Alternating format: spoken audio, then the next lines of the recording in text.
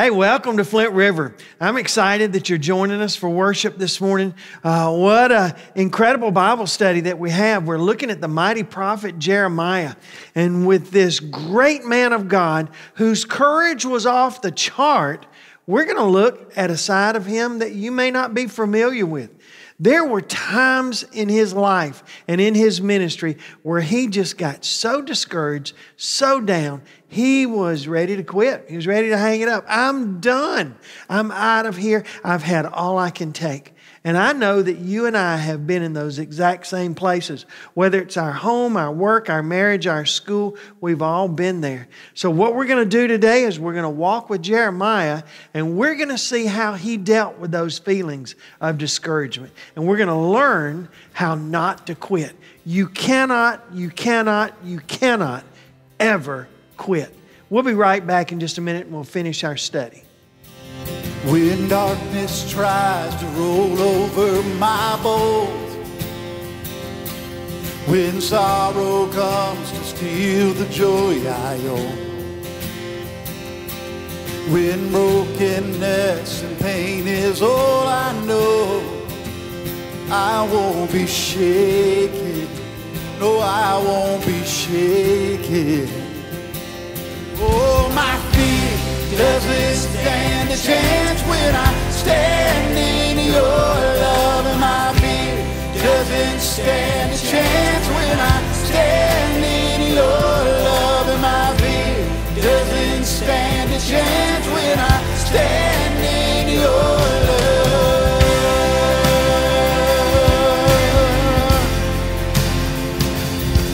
Oh, shame no longer has a place to hide,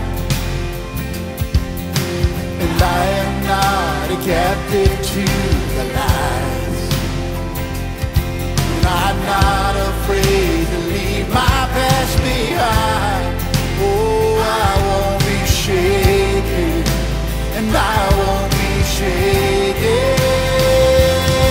And my fear doesn't stand a chance when I stand in your love, and my fear doesn't stand a chance when I stand in your love, and my fear doesn't stand a chance when I stand in your love.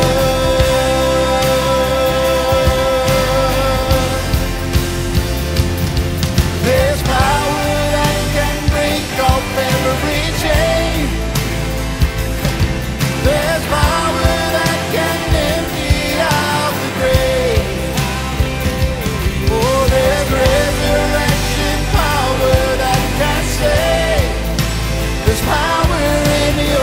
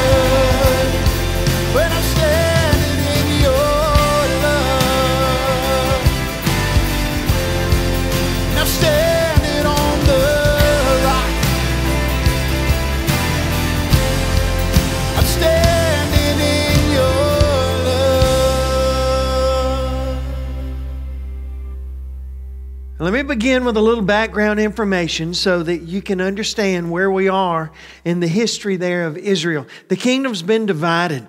Northern kingdom, southern kingdom. 120 years ago, God allowed Syria to come and defeat the northern kingdom because prophet after prophet God sent there to tell the people to turn their hearts back to Him. They wouldn't listen to any of them. And so God just did what He said He was going to do. He brought judgment. And now 10 of the 12 tribes of Israel are gone. They were taken throughout the Syrian Empire and dispersed, and they'll never be back. So it's been 120 years. And to the southern kingdom called Judah, God has now sent prophet after prophet after prophet, and they wouldn't listen to any of them either.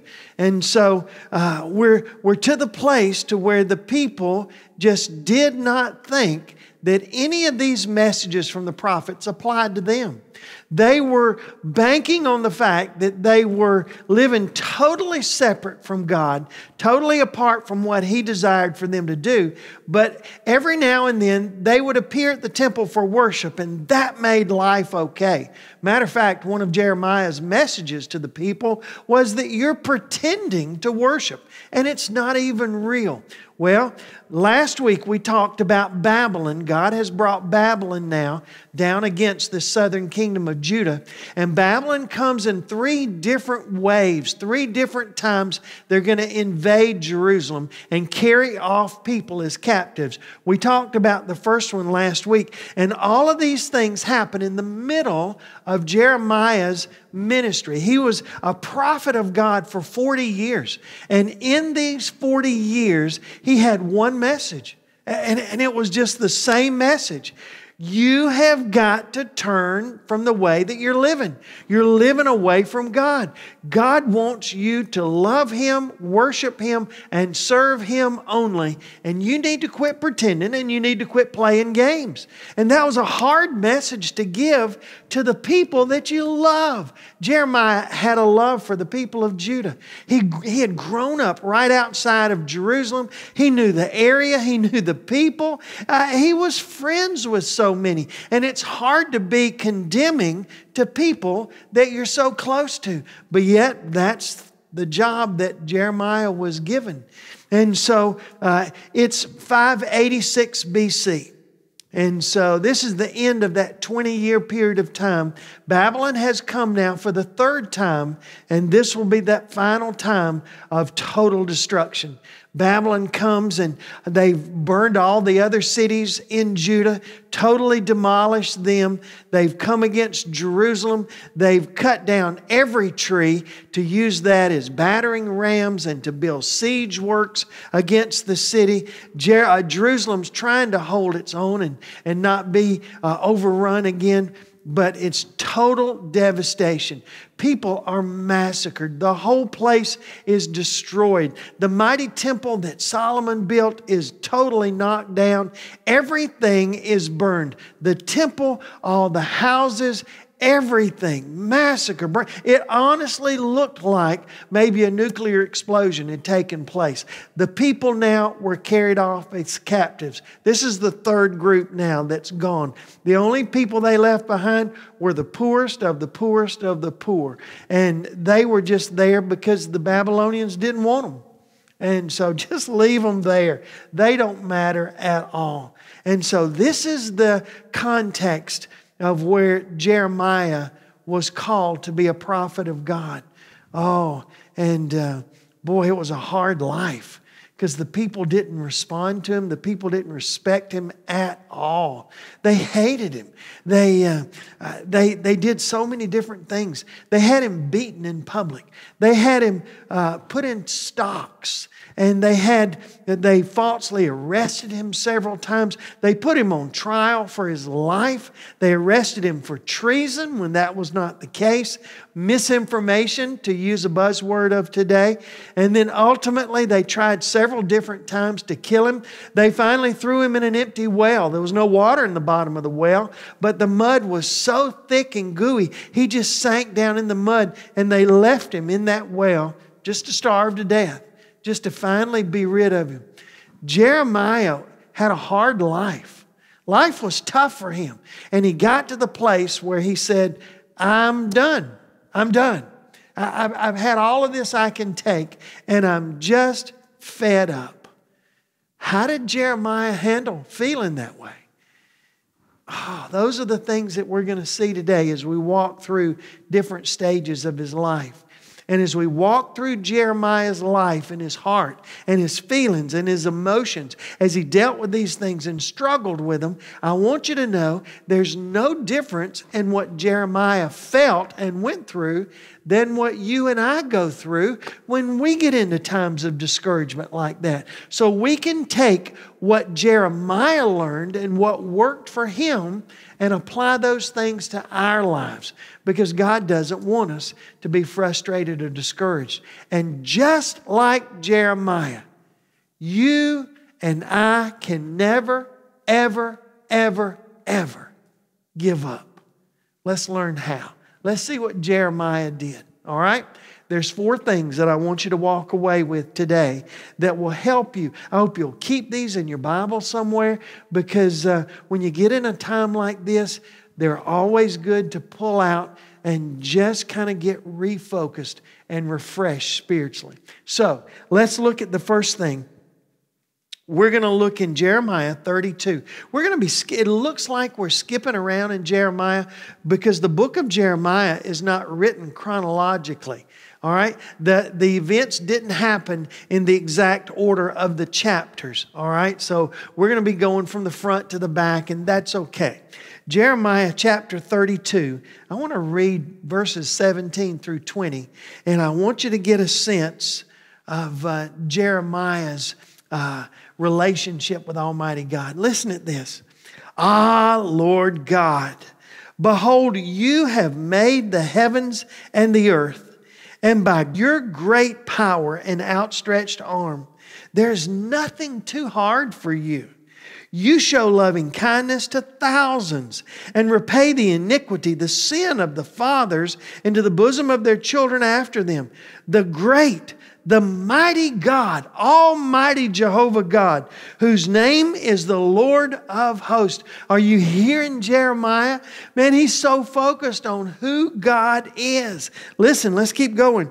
Verse 19, you are great in counsel and mighty in work, for your eyes are open to all the ways of the sons of men, to give everyone according to his ways and according to the fruit of his doings.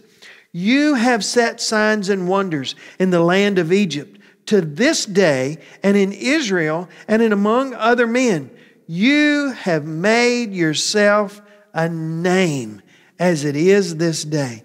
Man, when you feel the discouragement setting in, when it feels like, man, you've had all you can take and it's just you're ready to throw the towel in, here's step number 1. Always remember who God is. Always focus on the Lord. Reestablish that focus on Almighty God. We learned a couple of things last week that play into this week's message just as well. Number 1, God's always present. There will never be a time, if you're a believer, that you're all by yourself. You never go through problems. You will never go through any type of crisis, any type of issue all alone. Now, God's always there. He promised us His presence as a believer, as His child. Now, with that, you've got to know that one of Satan's greatest attacks on us as believers is to try to get us to feel isolated. He wants us to feel like that nobody else has ever gone through what you're going through. Nobody else has ever felt as discouraged as you do.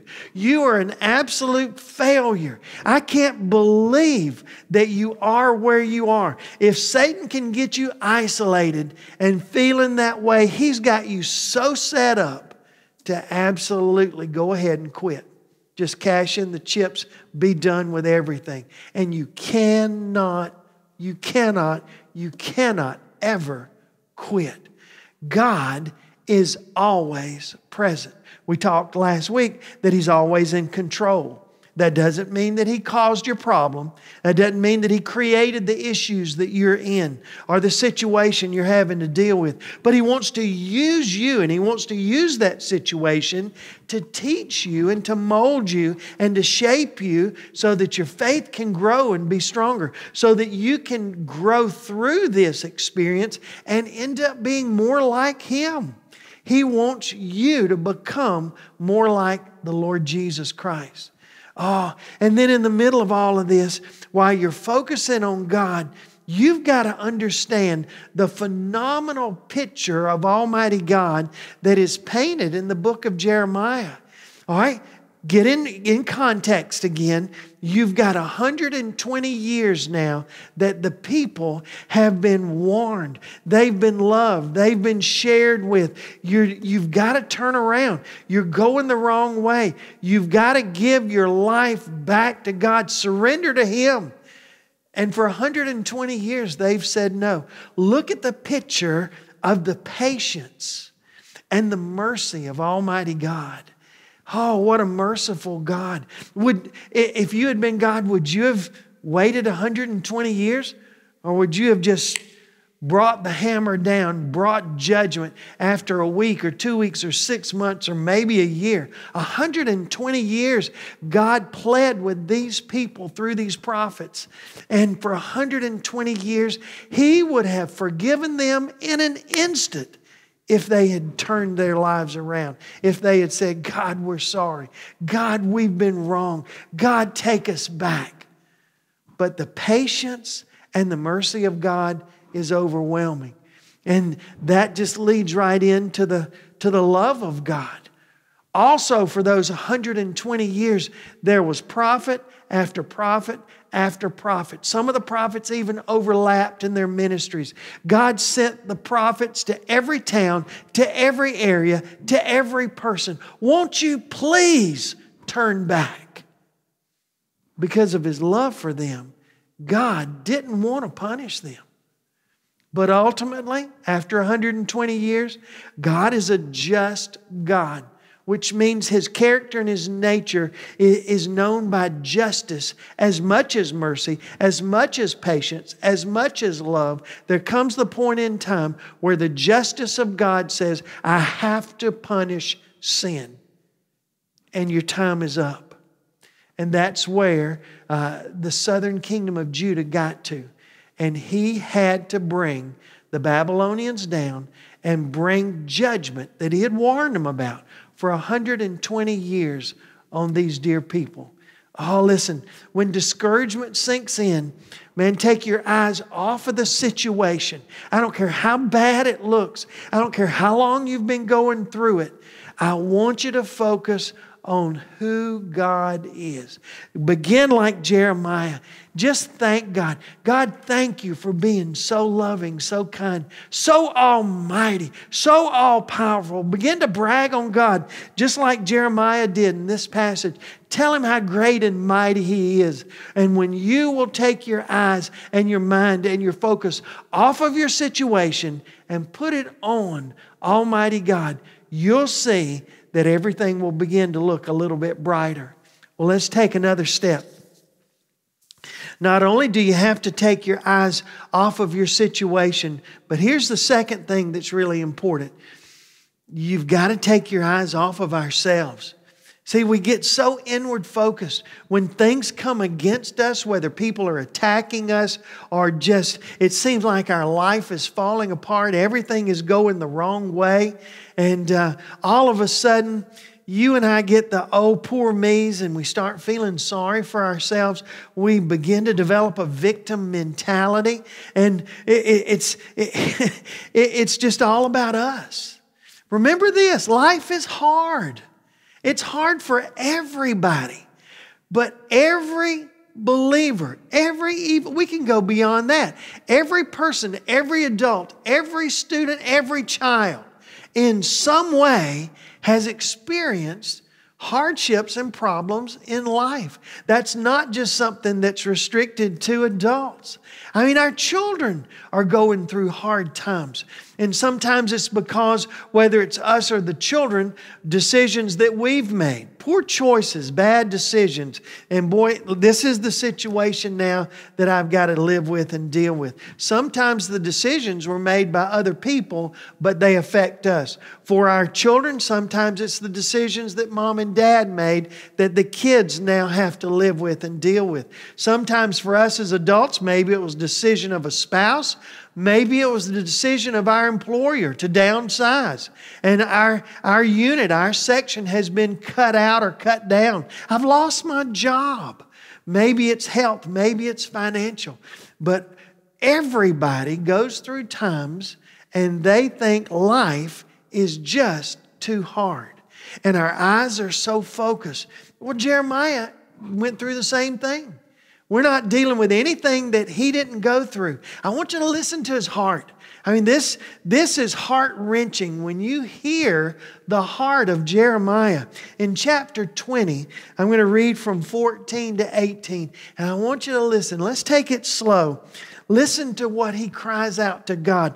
Cursed be the day that I was born. I want you to notice how many references to himself are in this passage, because we just get so inward focused. You know, I made up the phrase a long time ago. One of the worst diseases that believers suffer when they're discouraged in times like this is we suffer from ingrown eyeballs. We turn all of our focus, all of our attention. We can't see other people. We can't see other things, because all I'm entrenched with is me. Oh, poor me. Listen to Jeremiah. Cursed be the day in which I was born. Let the day not be blessed in which my mother bore me. Let the man be cursed who brought news to my father, saying, a male child has been born to you, making him very glad. Talking and referring to himself. Verse 16, and let that man be like the cities which the Lord overthrew and did not relent. Let him hear the cry in the morning and the shouting at noon, because he did not kill me from the womb. Jeremiah is wishing he'd never been born, that my mother might have been my grave and her womb always enlarged with me. Oh God, I hate that I was even born. Verse 18, and why did I come forth from the womb to see labor and sorrow, that my days should be consumed with shame? Did you ever think that a mighty man of God would get to the same place that you and I get to at times? But here's the thing. I know I've said it already several times. As down as he was, as bad as the situation made him feel, he never, ever, ever quit. And you can't afford to quit, and I can't afford to quit. All right? Take our eyes off of ourselves. So, here's the thing that you've got to remember. See, we're so inward focused, and our sin nature has us thinking, we've bought the lie somewhere, that God's purpose is to make me happy. And right now, I'm not happy. I'm defeated and I'm discouraged. And it's God's job to make things better and to make me happy. And that's so far from the truth. See, God's greatest challenge is to make us holy, more like Him, than to make us happy. And sometimes God takes us through hard times to make us stronger. And we cannot ever quit. All right, let's look. Let's keep going. In verse 4 through 7 of chapter 1, very first verses of Jeremiah, I want you to listen what God says to Jeremiah. And here's from the very beginning of his mighty book. Here's what I want you to see. God had a purpose for Jeremiah's life. Now listen, and He's got a purpose for your life and for my life. If you're a believer, just like He did for Jeremiah. Chapter 1, verse 4 and through verse 7. Then the word of the Lord came to me, saying, before I formed you in the womb, I knew you. Oh, life begins at conception. Life doesn't begin at birth. He formed Jeremiah and He knew who he was when he was conceived. Before I formed you in the womb, I knew you. I knew you. Before you were born, I sanctified you. I called you to be my own. I ordained you. I set you apart to be a prophet to the nations. That was God's purpose for Jeremiah's life. And then I said, Lord God, behold, I can't speak, for I'm just a youth. Oh, listen, our students a lot of times think, you know what? Life as a teenager doesn't really matter. Life doesn't really start counting until you get to be an adult. Till I get out of college, get a job, get married, start a family. Then that's when God really starts looking at me. But I want all of our students to know this. God said to Jeremiah, don't you think that just because you're a student, just because you're a youth, that you don't count, that you don't matter, that you can't serve me, that I can't call you. Listen to what He said, verse 7. But the Lord said to me, do not say I'm a youth. Oh no, don't go there. For you as a student shall go to all whom I send you. And whatever I command you, you shall speak. I've got a will for your life as a believer. Whether you're 8 years old or 38 or 98, I've got a will. And that will really comes in two different parts. Walk with me for a minute. There's a general will that applies to all believers. Whatever your age, however long you've been a believer, there's a general will for all of us. And it's this. It's God's will for us to know Him, that personal relationship where we surrendered our life to Him. That's what began our personal relationship with Him. And God desires for that to grow deeper, and grow more intimate, for our trust to grow, for our faith to grow. He desires for all believers to know Him. He desires for all believers to grow more like Him. And then those are general. Those are for everybody. He desires for all believers to serve Him. There is a way that God has designed you, and He has shaped you. He's given you the personality. He's given you the family, the background, the experiences, the education, the knowledge. He's gifted you. You have certain talents and abilities that other people don't. And there is a very unique gift mix, is what it's called, in every believer. Nobody's like you. You are very unique in the eyes and the hand of God. And He created you that way because He's got a special purpose for you. It's to know Him. It's to grow more like Him. It's to serve Him. And it's to share with other people how they can surrender their lives to you. Know, grow, serve, and share. That's general. That's for every believer. That is true. But now, inside of that general will, He's got a very specific will. You see, He's got a special way that He designed you. He's got a special way that He wants you to serve Him. A special way, a special place, around a special group of people. And that's something that He has called you to do. And I'm blown away at the number of believers that have no clue what God's will for their life is. Some way or another, they think, well, I've given Jesus my life. I've asked Him to be my Savior. Now I just need to go through life and be a great parent, be a good spouse, be a great employee or employer, make a living, provide for my family, be as good as I can, come to church when I can. I'm just living the Christian life. And I'm blown away that there's so many believers that totally miss accomplishing God's will for their life. They never know God's will. They've never looked for God's will. They've never prayed about God's will. They're just doing what they think is best and right. But God says, no, I formed you. I have a special purpose for you. And in times of discouragement, it is so important, one, to get your eyes off the situation and focus on Almighty God. That was the first thing we talked about. To get your eyes off your situation and in turn get your eyes off yourself.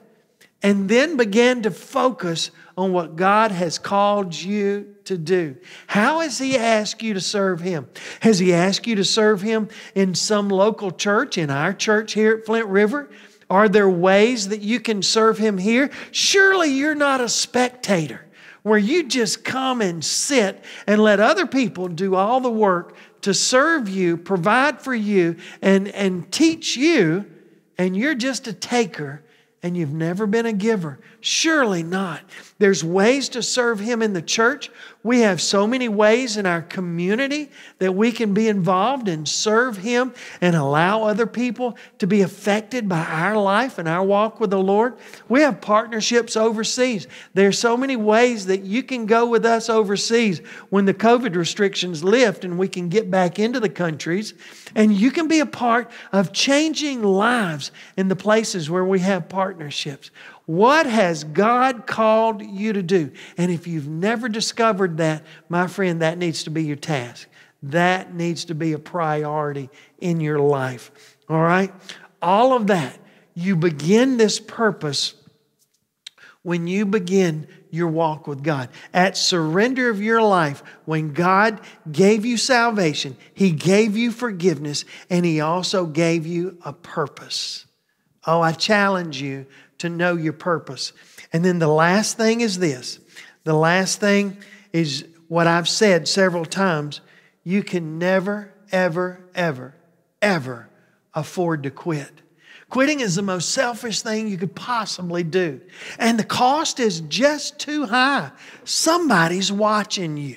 A lot of people are watching you. Your family's watching you. Your friends at work, around you, your neighbors. If you're a student, the kids at school are watching you.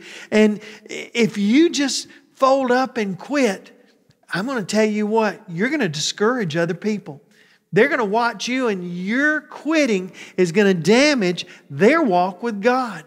Your quitting could totally destroy what they are and who they are. The cost is too big. You cannot afford to quit. If you quit, not just what it affects other people, but this purpose that God's created you for goes unfulfilled. Have you ever thought about that? Now listen, God's going to find somebody else to do what you failed to do. God's going to pick up your slack. But you know what? You will never get to hear Him say, when we get to heaven and stand before Him, you'll never get to hear the words, "Well done, my good and faithful servant." I'm so proud of you. I'm so proud that you accomplished my purpose for you. Oh, folks, that's worth everything in life. Life is so much bigger than you are. Do you know God's will for your life, His purpose for your life? You cannot afford to quit. Now, as we've walked all these weeks from the beginning of our study in January through all these different eras, and this ends up the era known as the divided kingdom. We'll start a new era next week. But all through here, we've found all through the Scriptures different pictures, different prophecies of the coming Messiah. We're still just inside of 600 years before the birth of Christ.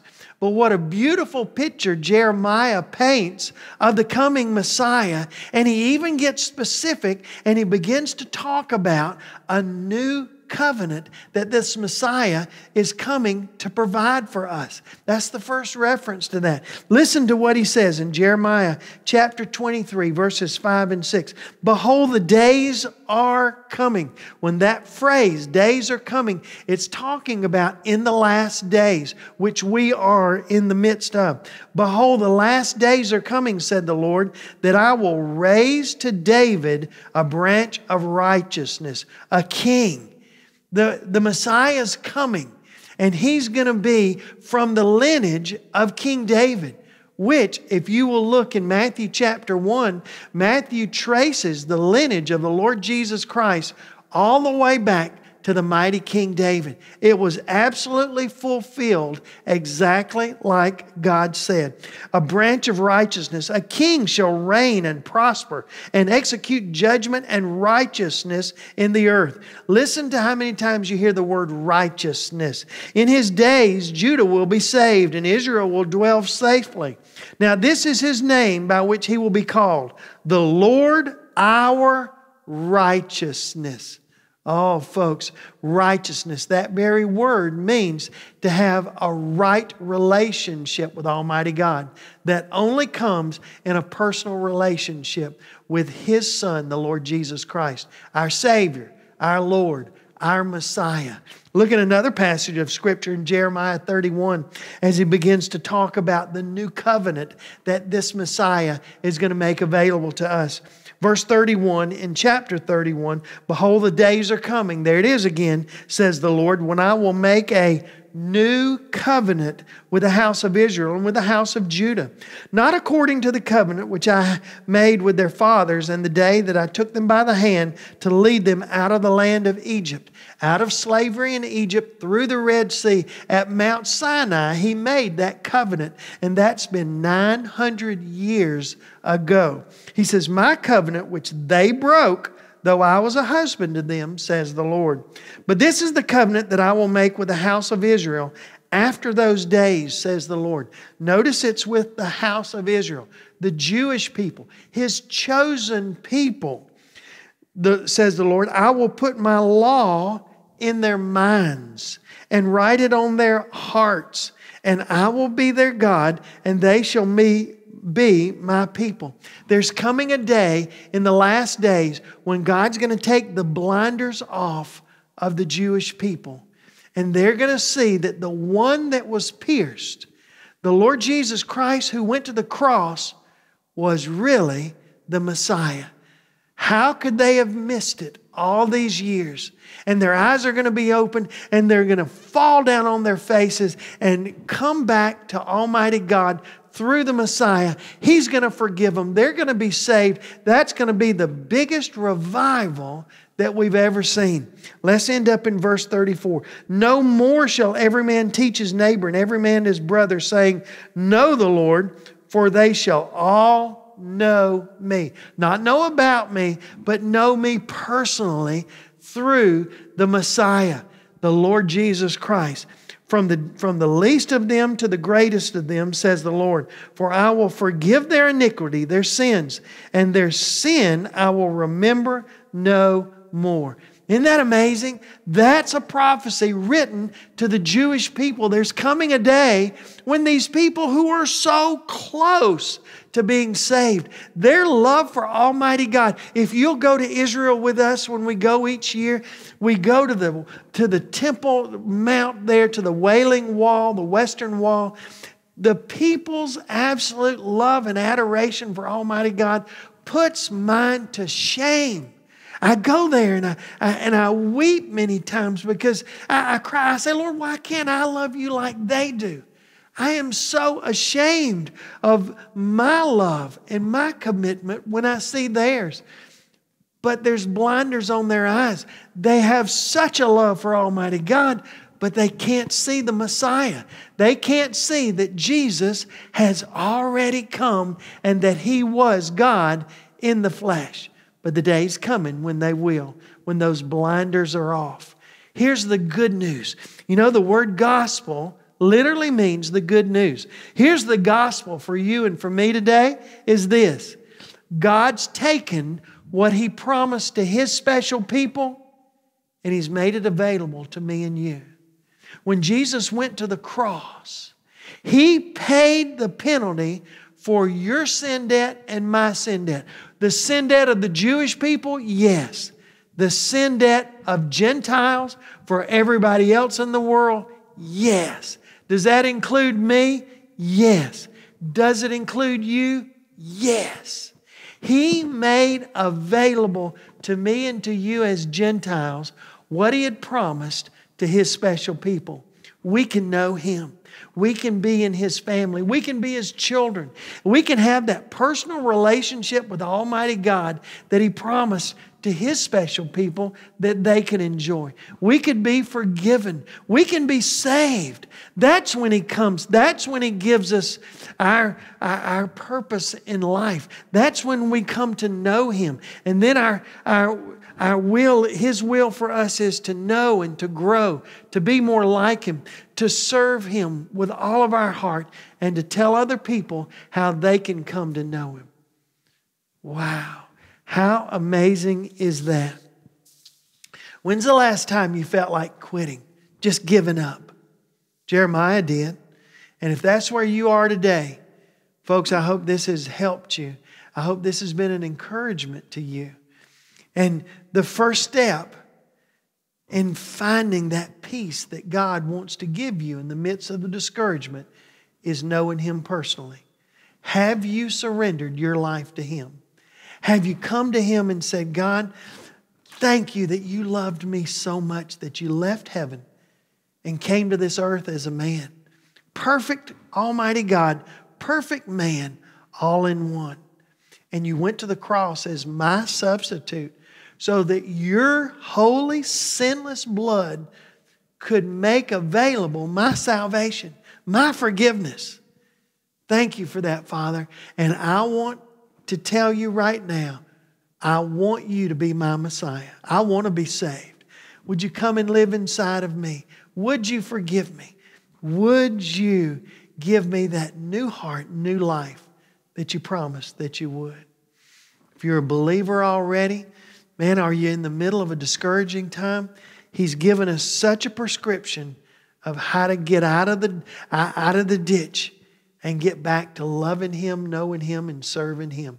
Will you follow these easy steps? Call out to Him today. God, I'm very discouraged. I'm very defeated. But I'm going to start with step one. What a mighty God you are. If you'll follow these steps that Jeremiah gave us, I think you'll see a mighty change in your heart, in your life, and in your walk with the Lord. Well, I hope you've enjoyed our study today. We start a brand new era next week, and I can't wait to teach that to you. I hope these are very real lessons. I hope not only are you learning about the Bible and about God's Word a long time ago, but I hope you're seeing how much it applies to our lives today. Be encouraged.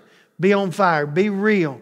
God loves you, and He will never, ever leave you as a believer. Have a great week. I'll see you next Sunday.